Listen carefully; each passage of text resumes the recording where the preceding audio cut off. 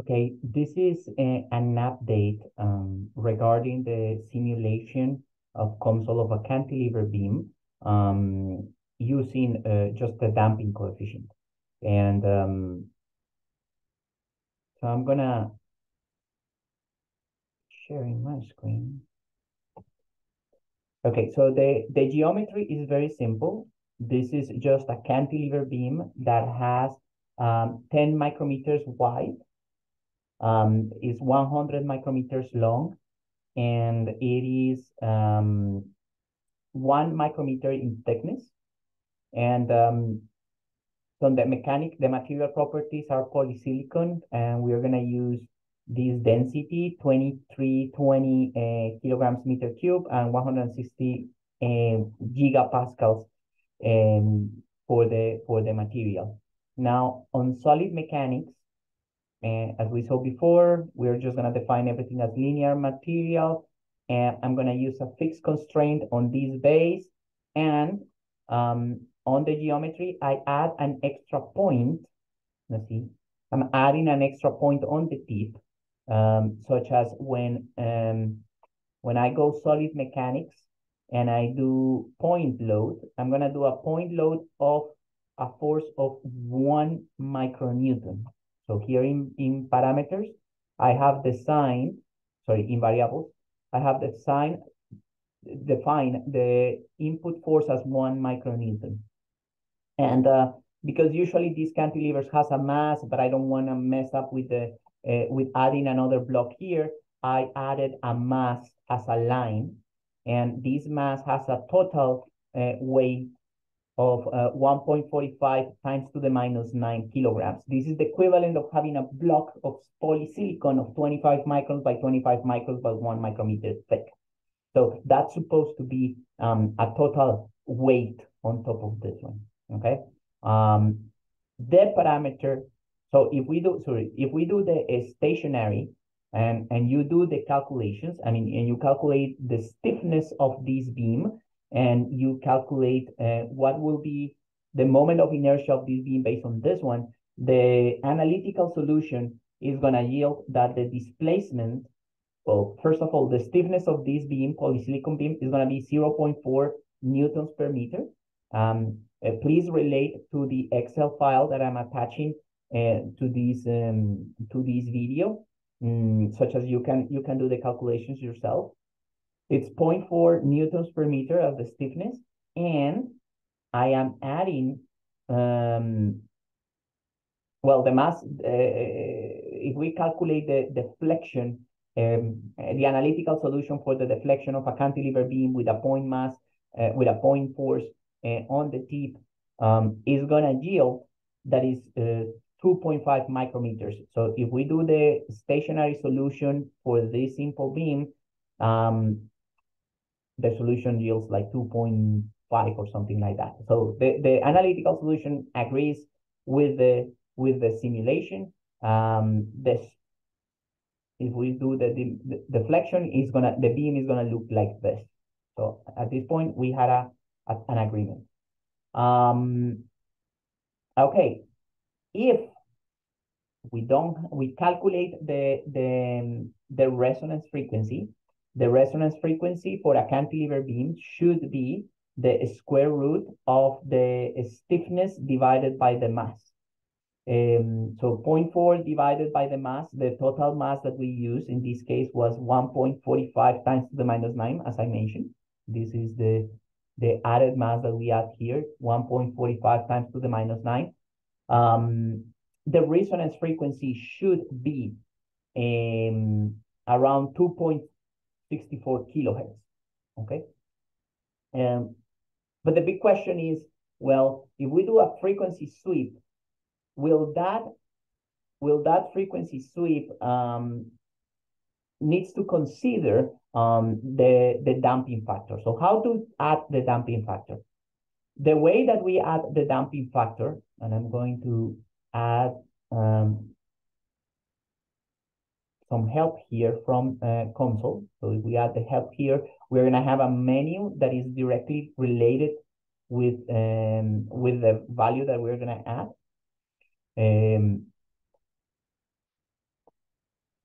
So sometimes for some computers, it takes a while. I go to linear elastic, I right click and I do damping. I add damping here. So I already add the damping here. Oh, sorry. I already add the damping here.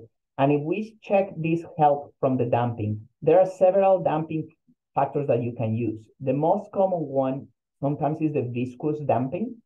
Is related to the analyzing the material as the viscosity, but I do prefer to use this Rayleigh damping because this Rayleigh damping basically said that is a factor of the zeta, being the zeta of the system, the damping rate, the damping ratio of the of a mass spring damper system. So, and the damping is a factor of the mass. It has two portions. One is the alpha that is related with the mass, and the beta that is related with the stiffness of the material. So if we saw the equation, well, the one that we want is the linear factor, and the linear factor is going to be related with the mass damping parameter. So right now I'm using the stiffness parameter as 0, and I'm using the mass damping as alpha. And I previously calculate, and that's everything on the COMSOL situation. I calculate what will be that mass damping parameter for the case that is oscillatory, that is overdamped, critically damped, and underdamped. So in theory, if the beam has no damping at all, the time response is going to be an oscillation because there is no energy losses on the system. So if you just put an extra weight on top and there is no damping, the system is going to continuously oscillate. So I'm going to consider this mass damping as 0. That's one of the cases that I'm going to evaluate. And I'm going to evaluate, I create a parameter and I call alpha, and I evaluate the critical damping. So the critical damping, I calculated backstage, and it's 2.65 times to the 8. That's going to be a critical damp system.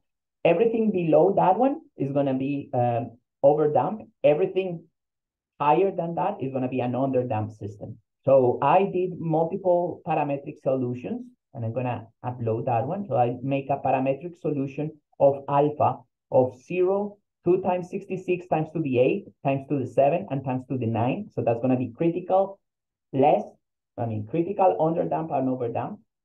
And 0 is going to be oscillatory. And I did a frequency domain response.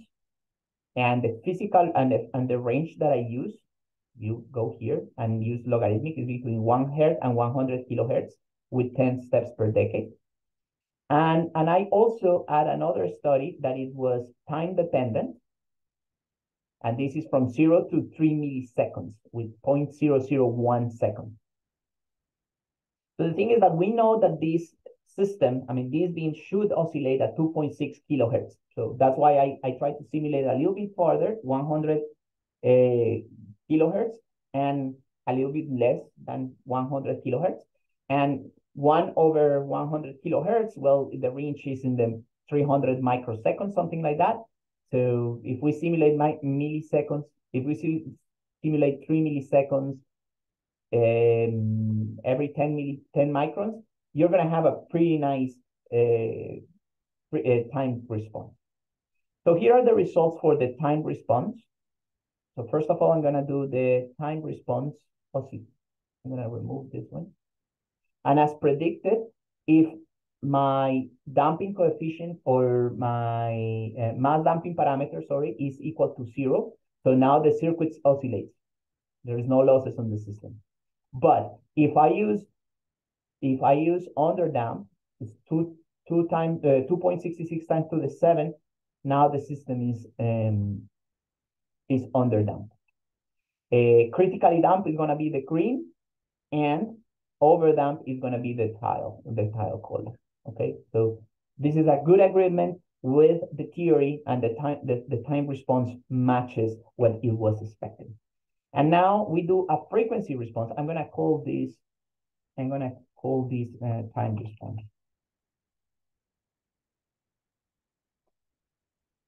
Okay, and for the frequency response,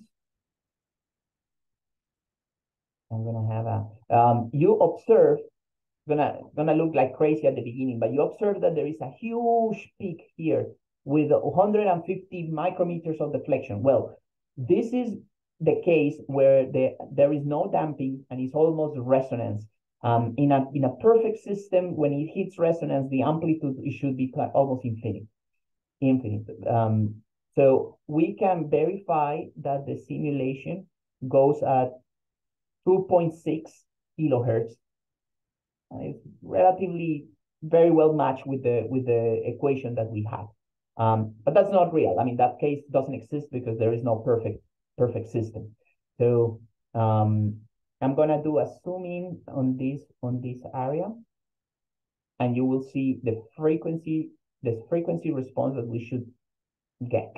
So underdamped system, the underdamped has an overshoot here in frequency. It has a little amplitude of up to 3 microns. Except from that, it's going to be oscillating in 2.5 microns. We are not going to evaluate on this simulation the phase response. So this is related with that phase response.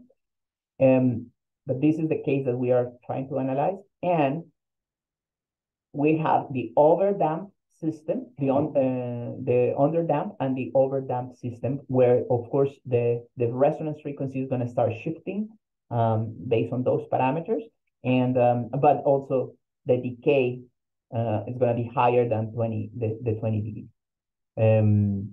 So again, we do have a very good agreement with the analytical solution for a single beam. That's the simplest way to calculate it, and this is and please verify your COMSOL simulations with the Excel file that I'm providing that contains all the calculations. We're going to cover this on class and make a nice chapter out of this. Thank you very much.